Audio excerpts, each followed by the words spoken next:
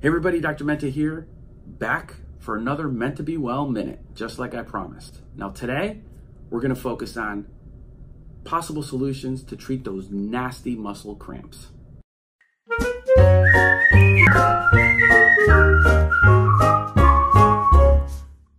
Now, if you haven't watched the last video, please go back and watch it now, where we introduce the causes of muscle cramping so that you know how these things happen. Now let's get started. First solution, drink more water, at least 8 to 10 glasses a day for the average person. Next, eat a healthy diet and reduce the amount of processed food and soft drinks, which can further deplete your body's essential minerals. Third, move your body to preserve your muscle mass to, help prevent against the effects of aging. Now, just make sure that when you begin an exercise program, you start off slowly. Because, as I already mentioned, if you move too fast too soon, it can cause cramping. Also, get into the habit of stretching regularly. Now, this further reduces the likelihood of muscle cramping. In addition to, by stretching, you can help improve your flexibility and your range of motion. Also, for those of you that like taking supplements, you might want to try calcium, magnesium, and potassium, the essential minerals for muscle contraction. Now, if you don't like to pop a lot of pills, and you want to just pick one, then I would go with the magnesium. This seems to be the one in the research that is supported the most for relieving muscle cramps. Usually 200 to 400 milligrams is what's recommended.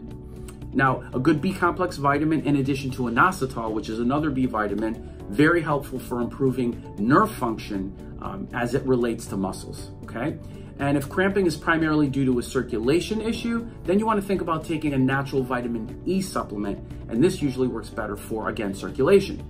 And lastly, zinc, another essential mineral, has been shown to help decrease muscle cramps in the calves, the feet, the hands, and even menstrual cramps.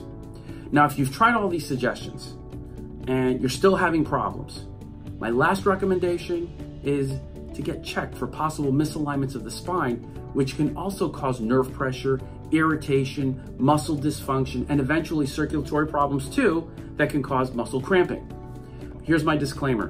Before you start any exercise program, before you take any supplement, please make sure you discuss this with your healthcare provider, because sometimes exercise or supplements are contraindicated to certain types of health conditions or when you're taking specific medications. Okay, again, as I said before, and I'll say again, if you like this information, please, it is your duty to share this with the community so that you can help them too. And again, you got to hit that like button so it motivates me to keep going and give you all this great information. All right, until next time, I'm Dr. Menta. Don't cramp up, drink your water, move your body, and be well.